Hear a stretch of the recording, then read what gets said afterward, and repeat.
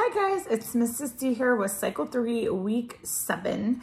I have not actually done all of this yet. I'm going on vacation, so I'm recording this for my sub and for you guys. So we will jump into what I have planned. For geography, I was just going to label the states and have them find them. They're pretty big states, so they're easier to find than some of the smaller ones. And so generally what I would do is just say, all right, in St. Paul, Minnesota, we're gonna draw a square or a circle or put an X, something really easy, and just have them go through the states like that and draw a little symbol inside of them. And then we'll say, okay, what was the state that had the square now? It was St. Paul, Minnesota. Let's say that together, St. Paul, Minnesota. And then have them maybe erase the one with the square and we'll say it again together. So that's what I was gonna do for geography. For timeline, my plan was to hide the cards around the room like I do, and then sing through the song while they're finding the cards. We have 7 kids in my class. There's usually 7 cards, so that works out well for them finding 1 card each. When they find the card, they come and sit down, and then I go through and do the hand motions, and whoever has that card hands their card to me and we lay them out on the table. So we have Jesus the Messiah, finally, the one they all get really excited about doing. So for Jesus, we're going to touch our fingertip to our palms like this, representing the nails put in Jesus' hand. So Jesus, and then Messiah, like we've done for our royalty and rulers, we're gonna make a sash. It goes from your left shoulder down to your right hip. We're gonna make an M, which is 3 fingers over top of your thumb for an M. So for Messiah, it will go from your shoulder down to your hip. So Jesus the Messiah. And then it kind of holds it out, and all the kids have to put their arms up. It's like the angels are singing hallelujah. So, and then it says year 1 AD, year 1 AD. And we have Pentecost, and that was when they spoke in tongues and they had the fire above their head. So we're going to bring our finger out from our mouth, that's speaking.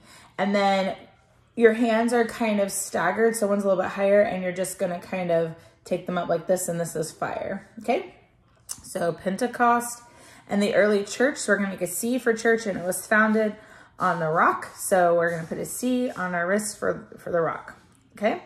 We have persecution spreads the gospel. So persecution is gonna go back and forth like this. And then it's gonna spread the gospel. And so we're gonna take a G for the gospel and we're going to spread it, basically is what we're doing, okay? Then we have Herod's temple destroyed by Titus. So we're going to make an H for Herod, and then we have a T, and the temple is here. So it's like solid like the church was, so the temple, and then destroyed, we're gonna take our hands and kind of wipe them like we're destroying everything. So destroyed by Titus. So we're gonna make a T for Titus. This is T, okay? So Herod's temple destroyed by Titus. And then we have Diocletian, which is a D. So Diocletian, and then he's going to divide. So we're just going to take it and kind of divide the Roman Empire. And then we have Constantine. We're going to make a C. And we're going to do it like this because he's a ruler. So Constantine legalizes. Then we have Christianity. This is our sign again, like we did for Jesus, but for Christianity. And then we have India, which I always point here, and it was a rich ruler, the dynasty. So we're gonna do our yellow for gold coming down from our ear. Okay, so that is timeline. For English, I really try not to print a lot for class. I try to keep it very stick and sand, but there's a lot of these irregular verbs, and so I'm just trying to mix it up too. So what we're gonna do is we are gonna take this paper that I printed off CC Connected forever ago. So you can make something simple like this. You just need the words on there.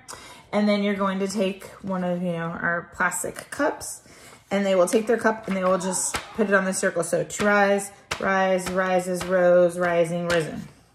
And then you can turn them up. They can do their cup this way. To rise, rise, rises, rose, rising, risen. Okay? And they can do it quietly. They can do it quietly. They can do it loudly.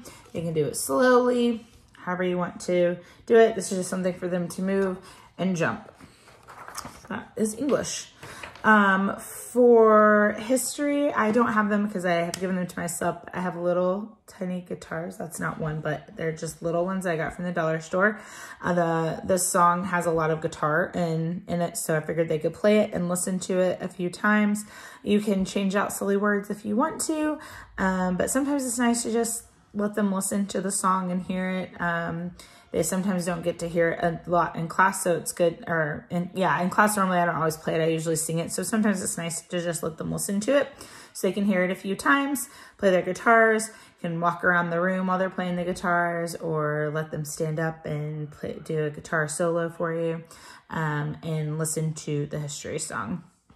For Latin, we'll be doing our Leo the Latin Lion. Again, that is with my sub right now, but he's just the lion puppet, and I made little origami folded lion puppets, which if you are in the tutor group on Facebook, there is a link to that, and if I can find that, I will try to put it on this video just in case you aren't in that Facebook group. It's like one of those fortune tellers like we did when we were in middle school, and you know, put the numbers and the colors, and then you would take them and you'd go like this with them. But it's like that, and it's a lion, and it makes a little puppet, and they're super easy to use. So we're just gonna do our Latin lions for Latin. So we have Vita, which is light, Lux, Homo, Hominum, and Nomen are the Latin for this week. For science, we have hand motions. So urinary tract, they always love this one. You just kind of hold like you gotta go potty in the urinary tract.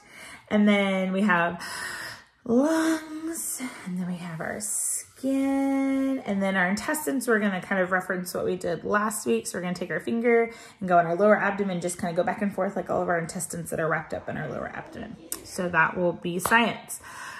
For math, again, I have all of my papers with my sub, but I have a sheet printed that looks like this, but with the 13s. And I have little finger puppets that they can put, and they're just going to point to the numbers as they go through, and they sing the 13s, which, hooray, we only have one set of numbers for this week to get through 7 times. So again, it's a sheet that looks like this with the 13s. If you're in the tutor group, it is in the files section. It just said, it says 13 skip counting sheet, I think. She has them, for all of the numbers, I think up to 15 so far, I think.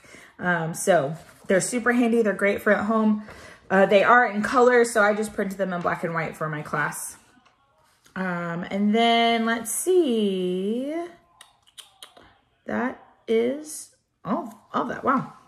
Okay, so for art, I left my sub with this really cool paper for oils.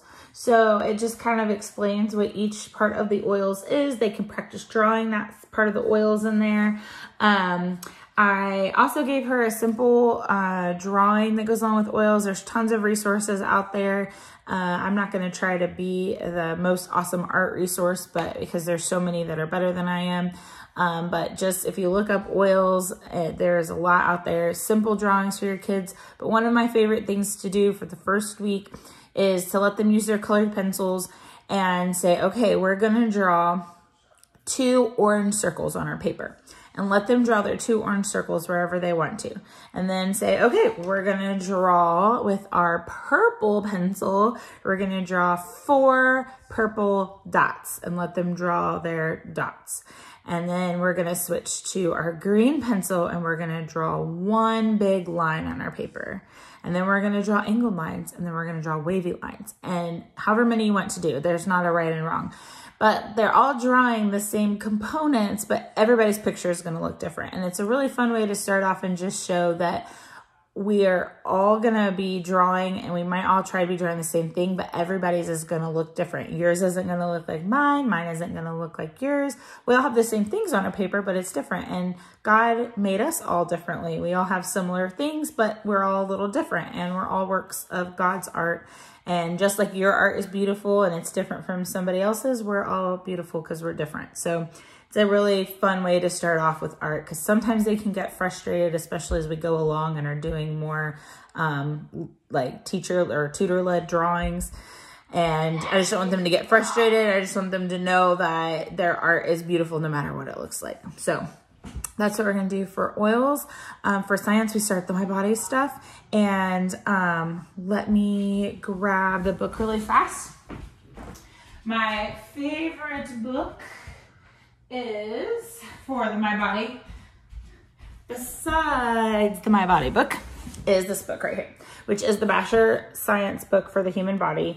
It has super fun things. So like for the liver, for example, it has this fun picture, and then it has just 3 simple facts about it, a little paragraph, and it's all written in first person, like the liver's talking to you.